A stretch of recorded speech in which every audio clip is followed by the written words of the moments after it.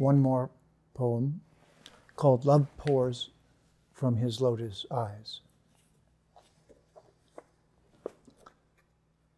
It was twilight once again, so the restless stars were winking, trying to get our attention. Look up here without blinking.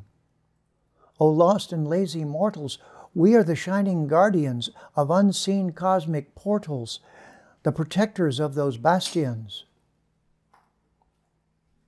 But eons passed in stony silence, and the crushing depredations wrought their mindless violence, burning libraries and nations, until the planets held a council, standing together in the sky, focusing their common will on the truth that will not die. Then from his slumber Vishnu awoke. There in eternal paradise, he glanced across the blinding smoke, and love poured from his lotus eyes, love in the form of blazing spirits streaked toward the earth aflame, racing through the night like comets, in concert chanting his holy names, striking the world in unison. They reached the waiting wombs of mothers, praying for daughters and sons who would bring light into the tomb.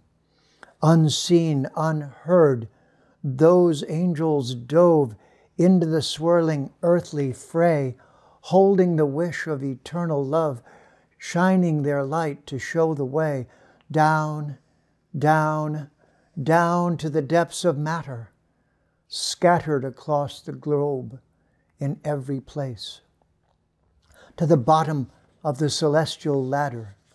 In human bodies they hid their grace. And in those bodies cut and torn, they were wounded and abused with the pains every Savior has borne. They suffered their divinity unused, for coming into matter they had forgotten the sacred mission on which they were sent, the sacred task for which they were begotten, the eternal purpose for which they were meant. But now is the time, O children of delight, to drive away the demons of doubt and fear, to stand again and shine your truth and light, to speak that truth to every ear. And when they did, the darkness faded like mist before the rising sun. Peace returned where love invaded. Every child was safe, and all were one, calling all devas. Now is the time to shine the light you have come to bear. Devas, awake again to shine and broadcast your message everywhere. She'll dance in the joy of arising, dropping the 8 veils of matter, at last your true self realizing, while climbing the cosmic ladder. This yoga will lead you toward union, while unity holds the design.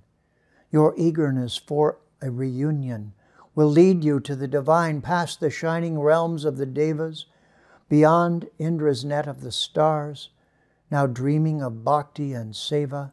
Old habits and vrittis and scars burn up like a comet's tail in the blazing fire transcendental, far up the Shushumna trail, way up but unable to fall.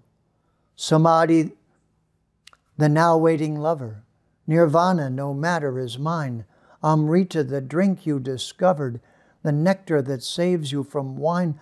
The portals now open to Brahman, bright home of all yogis in sight, where the gardens of sweet Bhagavan are waiting to share their delights. Tapasya, Svadhyaya, Ishvara Pranidan. O Ishvara, I long to return, to walk in the fields of Vrindavan, and to dance with you when it's my turn.